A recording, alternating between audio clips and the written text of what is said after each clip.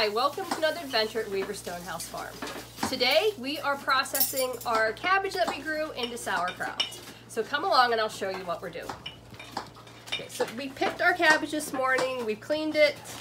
We've got really nice heads this year and they're starting to split from all the rain we're getting, so it's time to do our sauerkraut. Okay, so most sauerkraut you buy in the stores is very finely shredded. We prefer a little bit, heartier shred. So we're just cutting it up. It's going in the bowl. And then Molly, what do we do with it? We smush it. Okay, and show me. Put it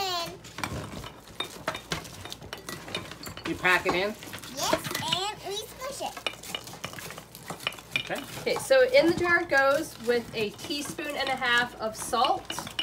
We'll fill them up with water, put the lids on loosely, not too tight, not too loose, and we'll let it sit in a cool, dark place like your basement to ferment for 10 days.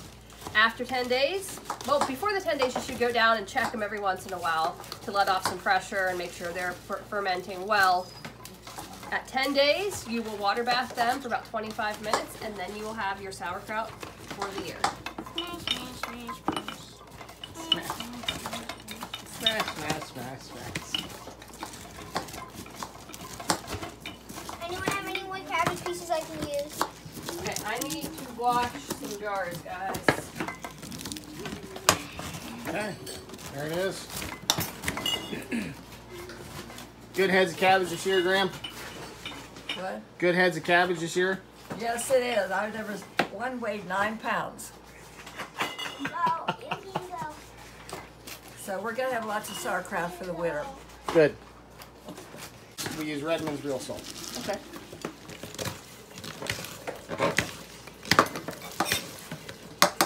Putting the salt in? Yep. What, 1.5 teaspoons, Rick? I'm gonna dump it. Okay. Okay, you can dump this one. Aaron, can you put this on? Yeah. Dump it. Okay, so this is some of the cabbage that we have done, which will ferment and turn into sauerkraut. And the salt is in these jars, and we have more jars showing up as we speak. Nice. So once the jars are packed, we fill them with water and then just stamp it down a little bit to push the cabbage under the water and to push up any air bubbles. You want all the cabbage to be covered with about 1 inch of headspace. So they just put the lids on loosely and we'll leave them to ferment. And then we just let them sit. We let them sit. Okay, then we put them back in the root cellar. Okay. Oh, they didn't pack this one. The packers didn't pack it too good. Ah, well. All right, like, subscribe, and follow along at Weaver Stonehouse Farms. See ya.